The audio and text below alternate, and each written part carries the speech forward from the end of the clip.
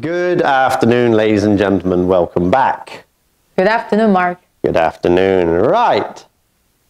Today we are going to talk about a very particular scenic area. Okay. Now, where do we live? We live in Changchun. Yeah, where? What province is Changchun in? Changchun is in Jilin province. Is in Jilin province. Now, Jilin province is very big, yes? Mm-hmm. Can you tell me another scenic area within Jilin province? Scenic area? What is a scenic area? A scenic area is somewhere of natural beauty or a specific place, a tourist attraction. For example, a dormant volcano full of water. 自然景观, right? Okay. I think in Changchun there's one place that's very popular. Everybody knows it. Jingyuetan. Jingyuetan, yes. Or you could have said Chumbai Mountain. Yeah. That is a very beautiful scenic area. But yes, you are right. Today we are going to talk about Jingyuetan National Scenic Area. But for us who live here in Changchun City, we also know it as Jingyuetan or Jingyue Park. It is located in Changchun City itself. Now, roughly from the center of Changchun City, it is about 18 kilometers away. But as we know, depending where you live, it can be closer. Okay. Now here we have a picture of Jingyuetan Park. Okay. What can you see? I can see a lake. A lake. And okay. I think forest, maybe. Yeah, it's a forest. And the white one, is that a tower or something else? Yeah. I'm not sure. Bridge? Okay. Now, yes, you can say we've got water, we've got a forest. This here, a bridge. It's sort of like a bridge. It's a dam. Dam. That is a dam. It's a dam. Dam. Yeah, we have some sort of tower here. This actually is a man-made lake. Yeah, lake. This is actually a dam. It was the first dam constructed in Changchun to help the surrounding area with water. So this is actually very old. So this lake is man-made? Well, originally you would have a small lake, but it's been extended. Here is the dam, so water is kept there and preserved, okay? Now, Jingyuetan is very big, okay? Very big, very beautiful. Has anybody been there? I've been there when I was in the 3rd grade, I think. We rowed a boat. You rowed a boat? Yeah. Okay, so you can row a boat there. What else can you do there? There are also a lot of restaurants there and some sightseeings. I remember that maybe there's a temple. I remember I've seen the Buddhas and also a tower. Okay. Now, with Jingyuetan, okay, as you can see, it is a giant lake. Yeah. Now, for us, this is a very popular place. It has a 5A star. Okay. So it means it's a top place to visit. So why is it a good place?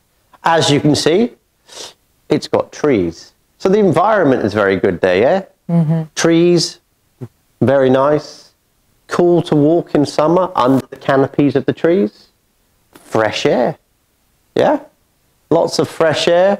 So you can go walking there.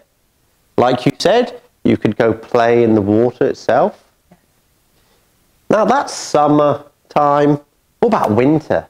Because I've been there in winter. What can you do there in winter? Skiing. I've been there too. Skiing? Yeah. Yeah, a very small one. But imagine all this water's going to freeze.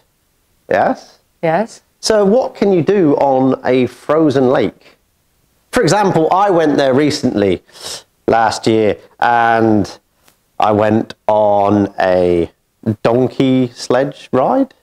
Donkey? Yeah. Mostly, I think it's dog slide.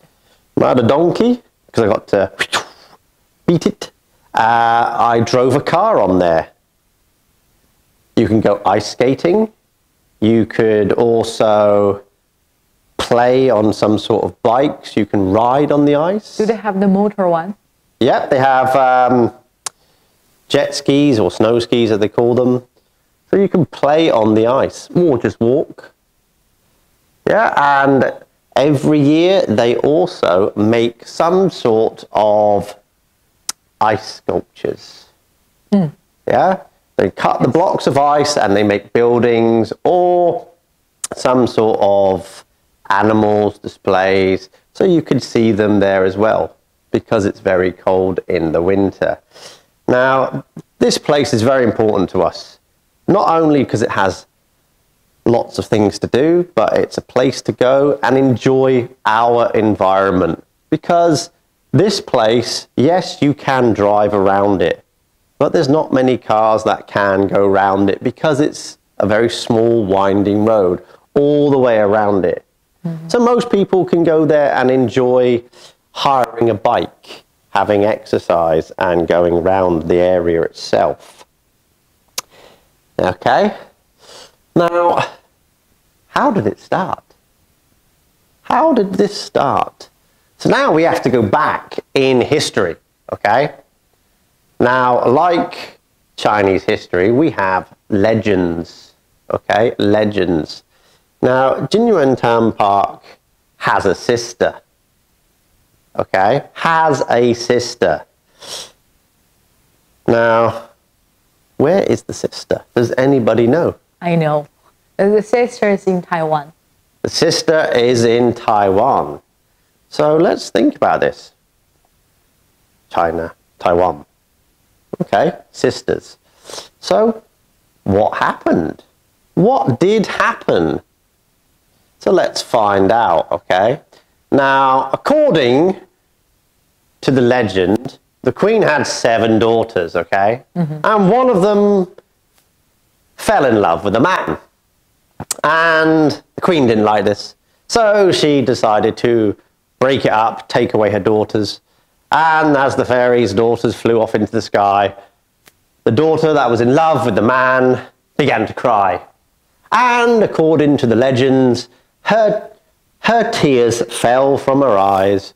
One landed in Jilin province and formed Jingyuetan Park. And the other fell to the ground and landed in Taiwan, okay?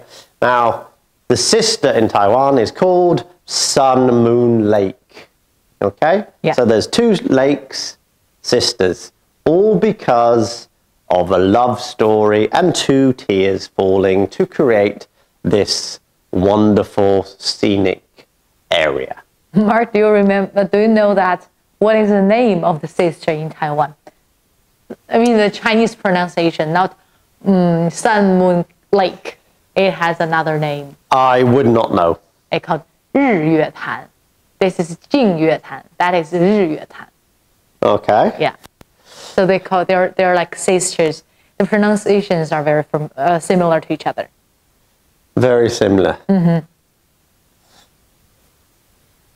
Surprised they didn't call it JJ. Yeah. Yeah. But, you know, these are the traditions, myths of history, okay? Now, like I said, Jingyuetan is actually man-made. Majority of it is man-made, but originally it was natural, okay? Now, Jingyuetan was the first water source, okay, to be built in 1934, okay, to help the urban area of Changchun City, okay? So that means we did something to feed the local people with water. A city does need water.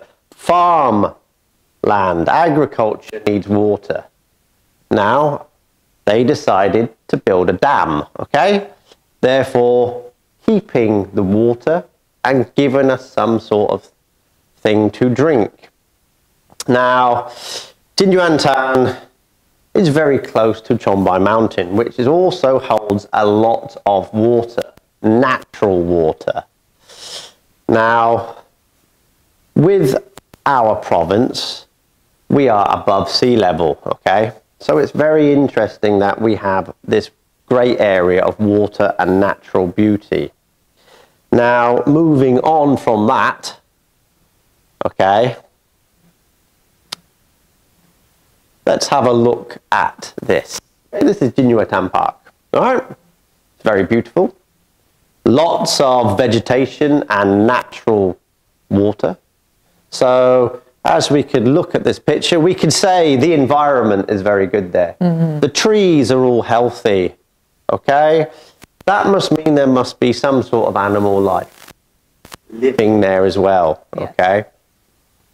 Now, the park itself is very big, so the land is different, okay? Some of it's flat, some of it's raised. Now, Jingyuetan Park is surrounded, okay, by mountains. Surrounded, not literally next to it, but surrounded, okay, by 86 mountains from the north to the south of the edge of the lake. Okay, so that would house it quite nicely, because when you think a mountain's very tall, the water, the rain, the atmosphere would run down the mountains and eventually would collect like in a bowl. So it's in a perfect location to receive the water from these mountains. All right, here we go. Daja Mountain is the highest. Okay, the highest. Mark, you would call it a mountain or a hill? I personally would call it a hill. Because to me, a mountain is above 1,000 meters above sea level. Now, technically, we are, depending on the country and where you are, at different levels above sea level. Now, depending on the area you live at, you are technically 50 meters above sea level, 100 meters above sea level. You're not 1,000 meters above sea level. If you were, you're on a mountain. I know that. So this is why I asked this question. But they've called it a mountain. You know, for example, I went to one mountain and I drove up it. It took me hours to drive. But we got to the top, or the middle. And we drove 6,000 meters above sea level. 6,000 meters? Yes. Oh, that's quite high. Oh, yes. That was halfway. Okay. So that's 6,000 meters above sea level. But I didn't walk 6,000 meters. I didn't start at zero at sea level. I started some level above. But for me, this is a hill. Maybe because of the Chinese translation. Possibly. And sometimes we are getting used to call it like shan. And the direct translation is mountain, is yes. Mountain, yes. You know, because like for me, as we discussed, Jilin province grows corn. Now, if you were to leave this city and drive towards Jilin itself, it's very flat. There are some small hills, but it's a hill, not a mountain. But you would call it a mountain. But that may be because of the word you describe something as. Yes. All right, so the park itself, Jingyuetan, all right, has a good temperature in the summer. It's open. Summer, depending on the year, can be hot.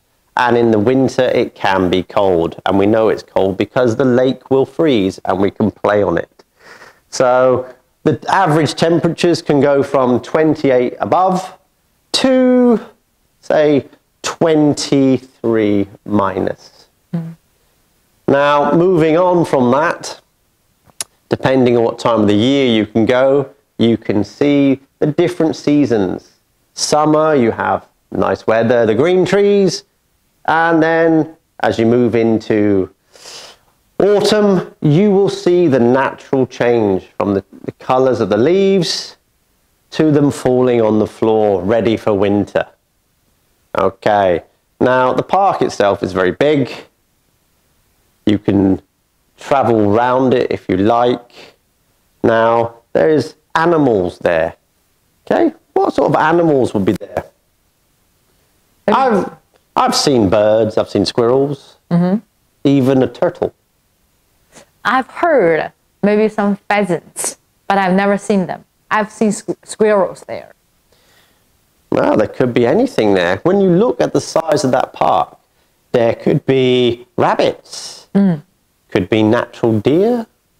What is natural deer? Deer. Natural deer, okay. Yeah. You could have cows, for example, wild pigs. But wildlife will go where it is safe. Yeah. And with the size of that place and the lake, there's bound to be fish in there and other sorts of animals.